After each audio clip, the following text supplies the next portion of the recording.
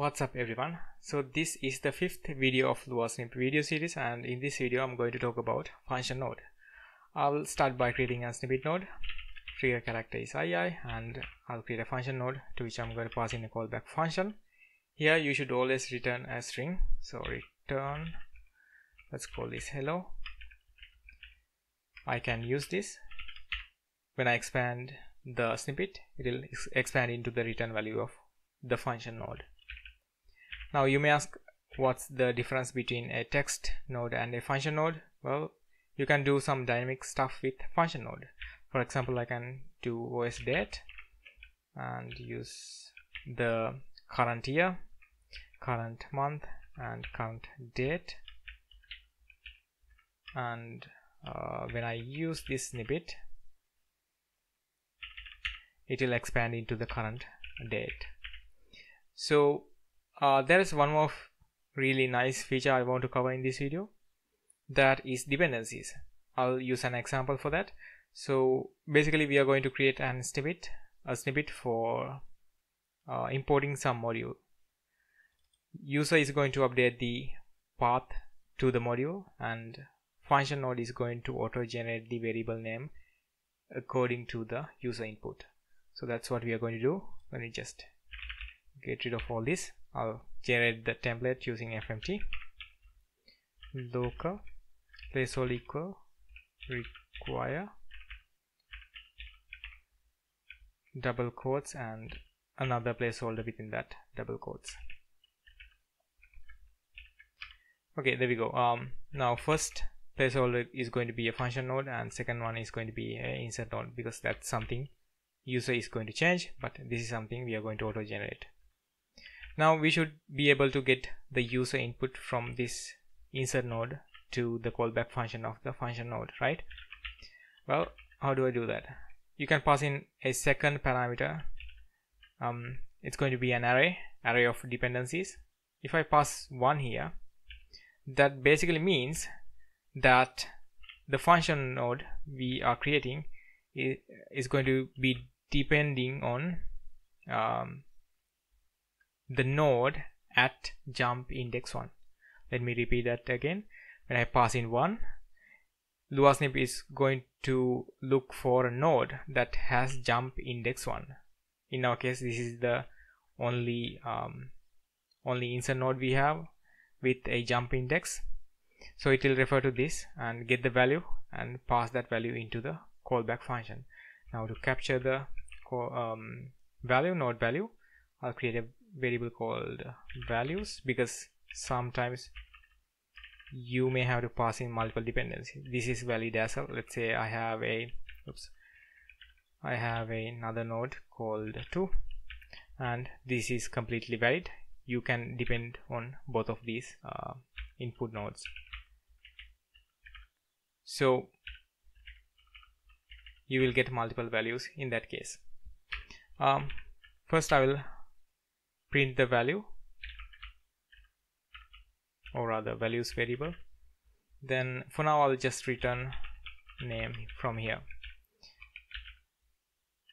So when I use this snippet, you can see it prints an empty string, but I can update. For example, I can add test and hit escape. When I hit escape, it's going to re-evaluate the function, so this statement will be executed one more time. That's why it's printing test. So basically we get the value. One thing you can do in LuaSnip is to update the update events. So you can go to, for example, your lazy nvim configuration for LuaSnip. In my case, this is the one, and you can call this thing right here. So here we are requiring LuaSnip and accessing config, calling setup function. I'm passing update events text changed and text changed I. This is going to be triggered when I change some text in normal mode, but this is for insert mode. So as I'm typing, it's going to re-evaluate the snippet. So let's go to the file once again. Now when I use the same snippet and when I change the text, you can see it's going to update the value as I'm typing. So that's quite good. Okay, now we have the value, but it's wrapped inside bunch of arrays. So to access that, I'll just create a variable and access values, first index of the first array, and within that we have another array. So I'm going to access the first index of that as well. So we got the value. Now sometimes in modules we have period, right? This is the path that we are following to access that particular module. So we need to get rid of periods because that is not a valid character for a variable name in Lua. So to do that, I'll just do local path, then I'm going to call vim split. I'm going to pass in value, then I'm going to split this by period. So we are going to get an array of values that contains each of these text. I'm only going to access the last one because that's the most relevant one. For example, FMT for FMT, you know, we can simply use that as the variable name. So let's return path and the last index of path. Okay, this looks good. So let me refresh and use the snippet.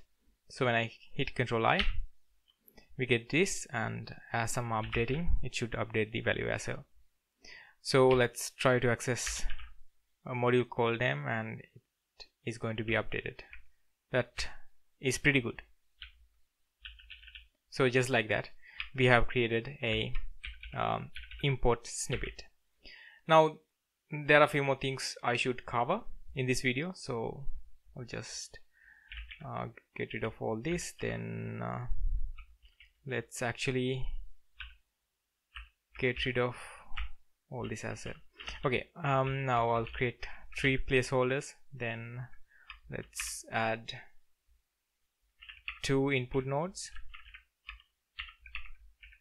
I'll add some default value for these as well. Then final one is going to be a function node. Here I'll pass in a callback function as usual. Let's add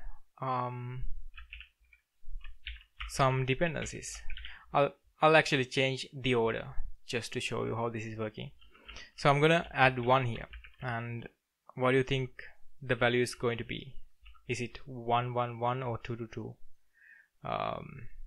Well, as I said, we are referring to the jump index, so it's going to be this insert node right here.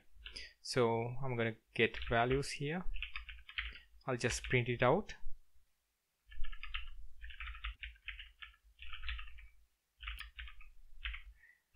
Okay, now as you can see, we get 1 1 1 because it's referring to this one right here.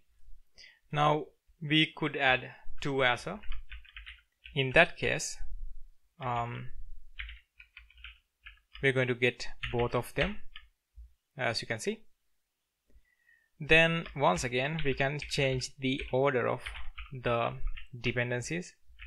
For example, I can do 2 here and after that 1. When you do that, it's going to change the order of the values as well. So we get the 2 first and 1 as the second parameter.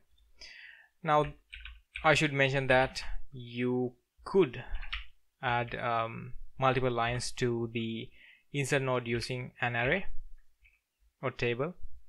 So line 1 and line 2, just like that.